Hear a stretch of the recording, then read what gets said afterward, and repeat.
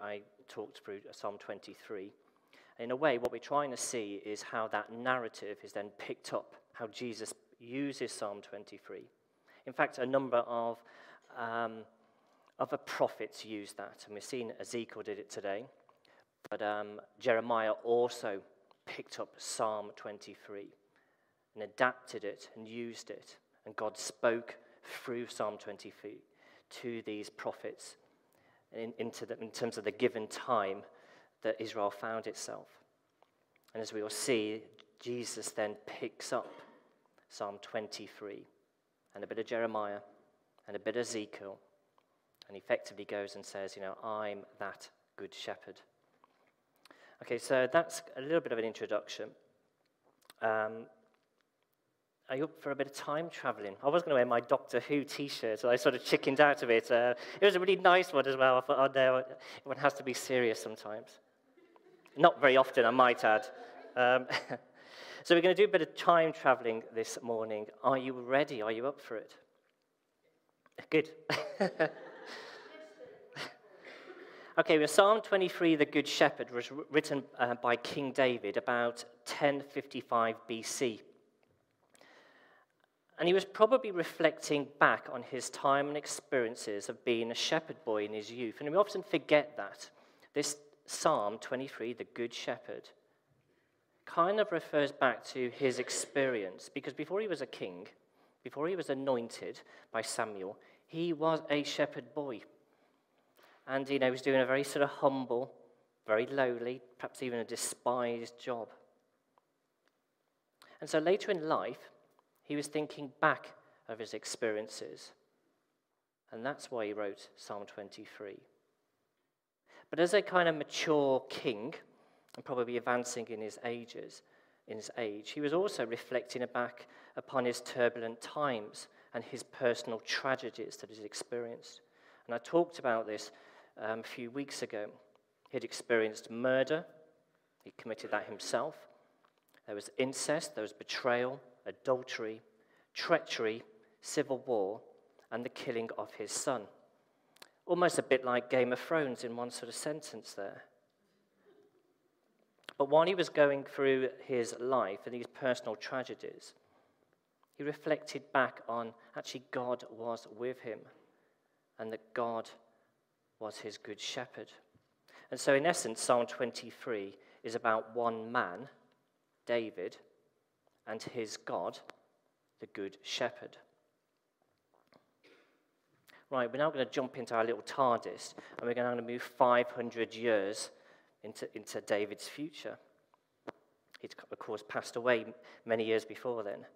So 500 and so years later, approximately 598 BC, the nation of Israel was having a time of chaos and national disaster. Jerusalem had been destroyed, and a number of Israelites, the lucky ones, had been deported and exiled to Babylon. God had warned Israel through prophets like Hosea and Jeremiah of what was going to happen to them. But they failed to listen, and they failed to turn, and they failed to repent. Israel had been unfaithful to God and become like rebellious children. And it's interesting, some of the language in the Bible is quite kind of, I won't say severe, but very pointed.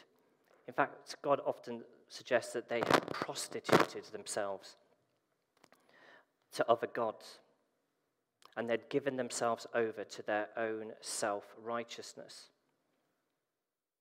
And it's into this situation that God speaks through Ezekiel, one of the exiled in Babylon. So this was it didn't really get any worse than this in terms of Israel.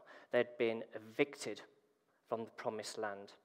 Many people had lost their lives. It was an absolute disaster what had taken place. So using Psalm 23, Ezekiel blames Israel's leadership, who he calls bad shepherds. And he calls them this because they have looked after their own needs and have neglected their sheep.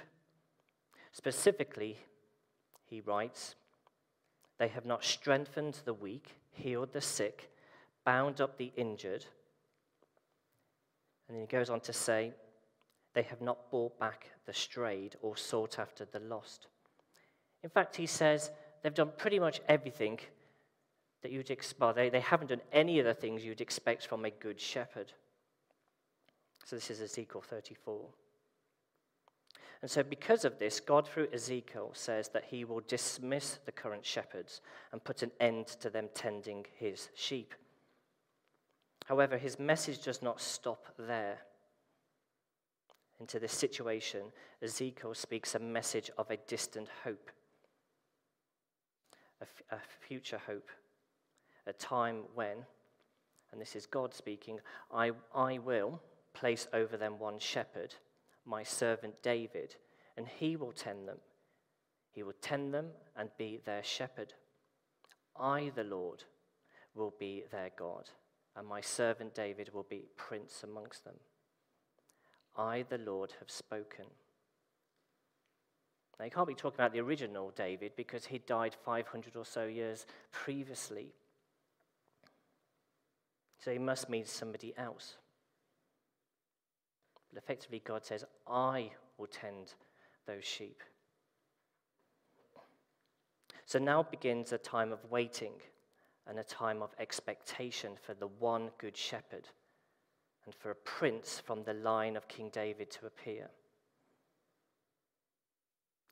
And again, it's into this context that another 500 years later, around 30 AD, that we move into Luke 15, where we see that Jesus is having a discussion with a group of religious people, the Pharisees. So now I'm just going to pick up really from Luke 15 onwards. Now, sometimes we tend to just go straight into the parables, and we don't tend to really think about what happened before that parable. And in a way, that's where some of the emphasis of today's talk is coming from. So this is Luke 15, chapter 1, verse 1. Now, the tax collectors and sinners were all drawing near to hear him, to hear Jesus. Now, sinners regularly drew near to Jesus, not just to watch wondrous works or miracles, but to listen to his teaching, because he accepted invitations to enter their house. And again, you can pick this up in as you read for the Gospels. You know, Jesus was welcome in loads of people's homes, but he also welcomed people into his own home. And sometimes I think we kind of miss that. You know, we tend to think about Jesus on his way to Jerusalem, where he didn't have anywhere to live, and he kind of camped out the Mount of Olives. But he was staying in place. He had his own home, but he was living with his mother at least. Later on, when he starts his formal ministry, things become a bit untidy, and he finds it probably very difficult to stop in any one place. But up until that point, he would have probably had a pretty much fixed place to live, even if that was in his mother's home. So sinners drew near to Jesus to hear, to watch what he did, but to listen to his teachings. People invited them into their homes, and he almost certainly invited them into his. And with that, he took an opportunity to win them with his kindness. I shall come back to that phrase later on. Now, the Pharisees, however, were complaining that Jesus welcomed and received sinners. As I said, sometimes Jesus entertained his own guests in his own home. And for the Pharisees, this was a big problem. So why is that? In essence, the problem centers on table fellowship and ritual purity.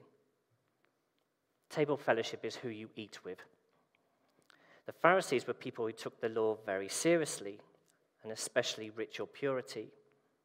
And within the group of Pharisees, there were people who were like the special forces of the religious community, and they called themselves the Guild of Friends. They were the super elite.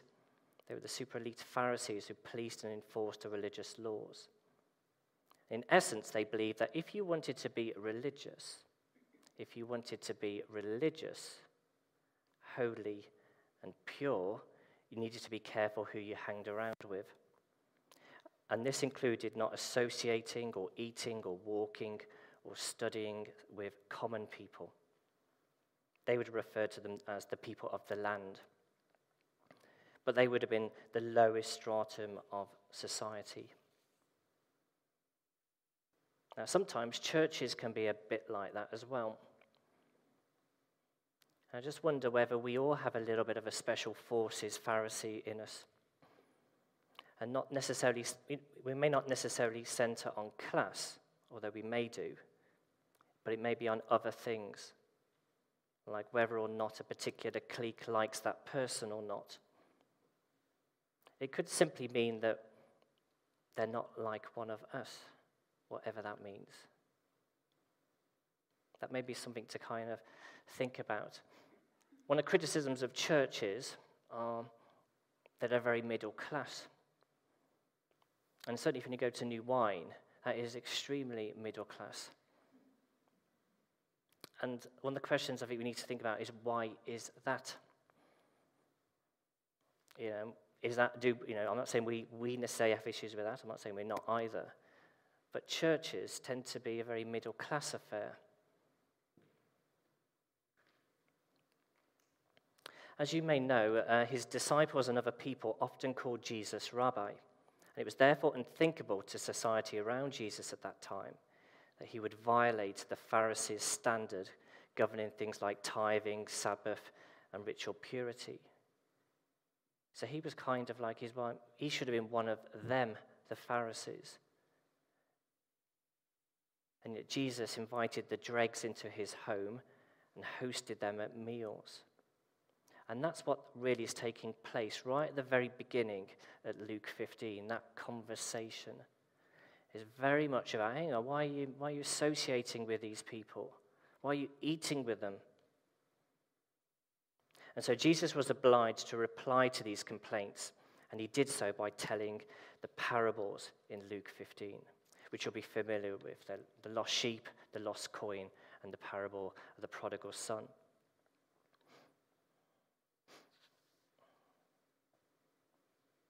So how does Jesus attempt to correct the Pharisees' thinking?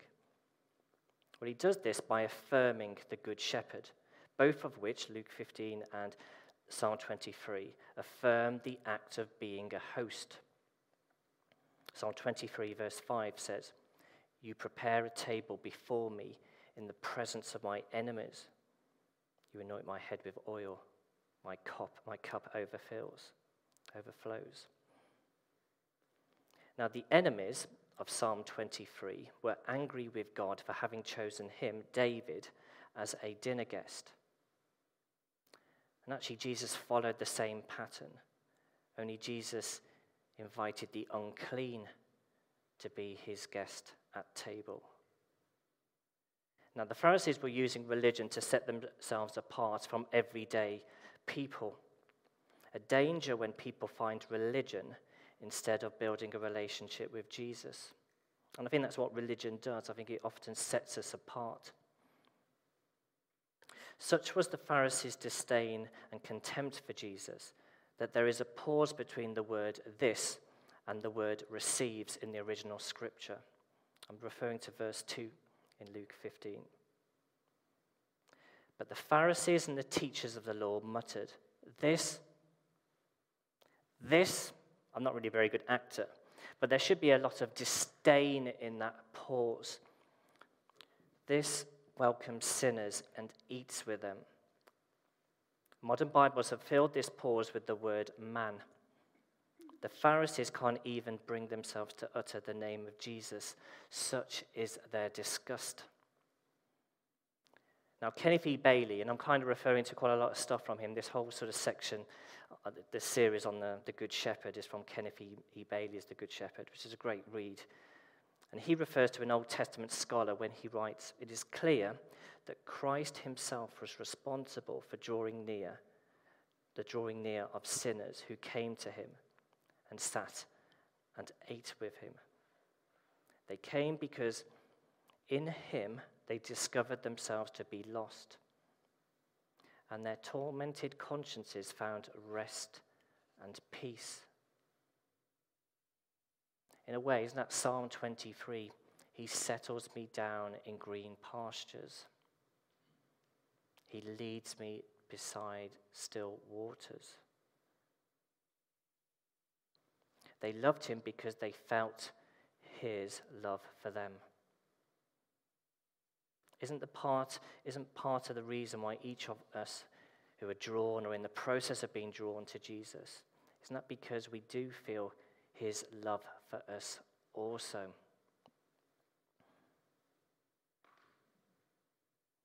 The Pharisees blamed Jesus because of his invitation to sinners and his acceptance of them. But Jesus made it clear to them that the reason for which they despised him and for which they complained about him were the very reasons that led him to come into the world in the first place. It's the very focus of his ministry. Jesus was telling them that he was the one shepherd and the servant David, as foretold in Ezekiel 34. And the Pharisees' complaint showed their indifference to the plight of sinners and tax collectors and the lack of interest in their salvation. So what about us? Who do we share table fellowship with? What is our attitude towards the lost that are personally around each one of us? Have we gotten into a situation where religion has come between ourselves and the real world? So what does it mean to prepare a table before me in the presence of my enemies? Psalm 23:6. But the Good Shepherd demonstrates costly love for the guest, irrespective of who is watching. The people who are hostile to the guest will observe what the host is doing. And he knows that the hostility against the guest will be extended to the host as a result. But Jesus doesn't care. He offers that love anyway. And that is what sacrificial love is.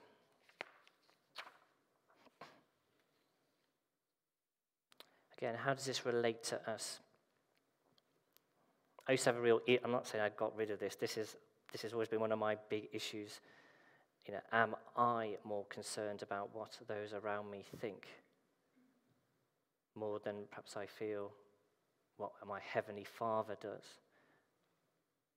Are we concerned about what others around us think about us than our Heavenly Father? Sometimes we want a quiet life and can be indifferent to those who need our love and our help. And one way around this is by inviting people who are different than us around our own tables. Now, we can probably think of many reasons and excuses not to do this. And I'm sure they're going through your head at this precise moment. But what about those who we know who aren't saved? Now, what do we think about them? Now, Henry Newell, in his book Reaching Out, wrote, "In our world, the assumption is that strangers are a potential danger, and it's up to them to disprove it." And he goes on to write, "Hospitality, therefore, means primarily the creation of a free space where the stranger can enter and become a friend instead of an enemy. Hospitality is not to change people, but to offer them space where change can take place." And I think change happens a number of ways. I think it's you as a host and you maybe as a guest. I think change is giving people space, not going there to brainwash them. I think actually we're just kind of moving to the Holy Spirit, what happens during that time. In fact, under his title, he said the word, this is Henry Newman, hostility versus hospitality. And he sees hospitality as a way of moving away from hostility.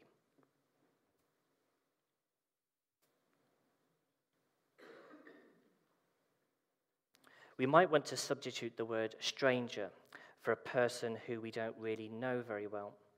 And that could be a work colleague, it could be a next-door neighbour, it could even be someone at church who we wish to know a little bit better. Now, I think Christchurch is quite good at hospitality. I think you've got some amazing facilities here, and there is a lot of hospitality here. You know, I came to Christchurch because Steve Norris invited me to men's breakfast and film night. And so food is part of that. But there are many, many things. I know there's women's film and women's breakfast. In fact, there's a sheet outside, which I encourage you to sign up. There'll be a men's one in another couple of weeks' time. So come along to that. There are things, they're not just necessarily just for our benefit, but to bring people along also. You know, I became a Christian many years ago for the Alpha course, and we know that food is a huge component of the Alpha course. And one of my friends is about to do it, and I said, you know, they do food there. And he said, I better sign up now then, mightn't I? And in fact, I used to go to St. Matthew's, and I didn't know anyone. I come straight to Luton. I worked at the sixth form, and this was like my Exodus time. I don't kind of really think of that quite like that now. But I didn't know anyone other than I worked with. I went along to Alpha, there was food. And then it became like a running joke. I was invited to many, many Sunday lunches. And sometimes I think, you know, I need to kind of do that as well. I don't want to say I'm completely sorted over this. But actually eating with people is, in some respects, should be stress-free because you're allowed to have, well, allowable silences. Eating, there will be natural silences. That's why I think sometimes food, is very, very helpful on things like this. I've been reading through, and I wish I brought it here, there's R.T. Kendall's book, The Sermon on the Mount, which is absolutely amazing. And I was just reading this chapter last week. I thought this will fit right into the talk as well. It's from Matthew 5, verses 45. And it's referring to what Jesus is saying in the Sermon on the Mount. If you love those who love you, what reward will you get? Now, don't you think that's funny? Jesus is saying that. What reward will you get? He's not saying salvation here. If you love those who love you, what is your reward? He's kind of saying, well, you're getting your reward already. You're getting it on earth. But he's not referring to that reward. He's not talking about salvation either. He says, are not even the tax collectors doing that? And if you greet only your brothers, what are you doing more than others? Do not even pagans do that? Now, R.T. Kendall calls this uncommon grace. Now, I find this quite difficult. I feel like it's like hypocritical doing this now, and I've found some of this quite challenging. So I just put that out there as if I'm some sort of sorted person. I'm paraphrasing what he's kind of saying. Are we called to be more than the sheep of our time, following the spirit of the age and following other people's examples of how not to love your neighbor? We are called to live and show uncommon grace. Uncommon grace, it's rare.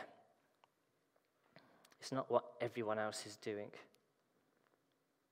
He goes on to write, what is not rare is loving those who love you. Are we truly different from the world? That is the question that Jesus is asking. What is exceedingly rare is the one who greets and mixes with those outside their comfort zones. Now, I do think some people have a natural gift for this. They're very outgoing, and my dad is very good at that, to talk to everyone. But I think, well, I'm not like that, so I don't need to do it. And I think sometimes we use little excuses, not just to kind of step out. I think I'm very capable of doing that. Okay, let's have a quick look at what Jesus says how he uses Luke 15, the parable of the lost sheep, to correct the Pharisees' wrong thinking. Now, I am paraphrasing Luke 15, 1-7. This is Jesus speaking to the Pharisees. You are the shepherds of Israel. Let us imagine that you have lost one of your sheep. The natural and expected response to this predicament is that you go after it. You will be thrilled when you find it, and may well invite a few good friends with whom who can share your joy. So in essence, he's saying, if the shepherds in the parable own the flock, then Jesus is telling the Pharisees that the tax collectors and sinners are a part of their flock. And the loss of even one of them is the Pharisees' loss. And that loss is significant. If the lost, as in the parable of the lost coin, is worth a day's wages, doesn't that mean that a lost person is worth even more? Jesus is blaming the Pharisees, the bad shepherds, for the lost sinners, the sheep. Remember that the shepherd's honor and reputation is at stake if they do not find the lost sheep. And I spoke about that in Psalm 23. Again, I'm paraphrasing Jesus' conversation to the Pharisees. When a shepherd loses his sheep, he naturally goes after it until he finds it. He then carries it home and has a party. It is as simple as that. The lost that I'm bringing home are the sheep that you yourself lost. I know that you don't like them and you despise me for going after them. But when they are lost, you lose because they are part of your flock. When they are found, it is your gain. Can't you see that? He is saying. Can you not join me with the great task of restoring the lost sheep of God? Now that's what I call an invitation and a half to think about. Can we not join with Jesus in the great task of restoring the lost sheep? Jesus is inviting us to join him in finding and rescuing the lost sheep. Now, he doesn't ask us to do this by ourselves, but invites us to go along with him by walking in step with his Spirit. Now, sometimes we, like the Pharisees, can be a bit casual with the lost that are around us. And sometimes we may even feel a bit smug that we have been saved. Sometimes even a little bit self-righteous about it. Whilst the ultimate decision whether the individual person wants to be saved rests on the person themselves. And it is an act of the Holy Spirit himself who actually does the saving. Our Heavenly Father invites each one of us to work with him and join with him in saving the lost. Right at the beginning of the sermon, I talked about the fact that sinners regularly drew near to Jesus. That Jesus, amongst other things, took the opportunity to win people over with his kindness. So what about us? What can we do humbly and sacrificially? What can we do to humbly and sacrificially show kindness to those around us? To perform acts of kindness that does not look for praise or expect something in return. Let's not be like the Pharisees who did everything so that people would praise them publicly. Let us not be slow in doing good and being a blessing to others, as our Heavenly Father has been to us. How about welcoming people to our own tables and practice hospitality to those around us? One of the things that Ezekiel accused the religious leaders of not taking seriously was not looking after their own sheep. Specifically, he writes, they hadn't strengthened the weak, healed the sick, bound up the injured, brought back the strayed, and sought after the lost. As the body of Christ in Christchurch, don't we also share some responsibility or calling for those in our community and in our own lives. I'm just going to finish on a poem by a person unknown. To me wasn't not the truth you taught, to you so clear, to me so dim. But when you came to me, you brought a sense of him. Yes, from your eyes he beckoned me, and from your heart his love was shared. And I lost sight of you and saw Christ instead. Amen.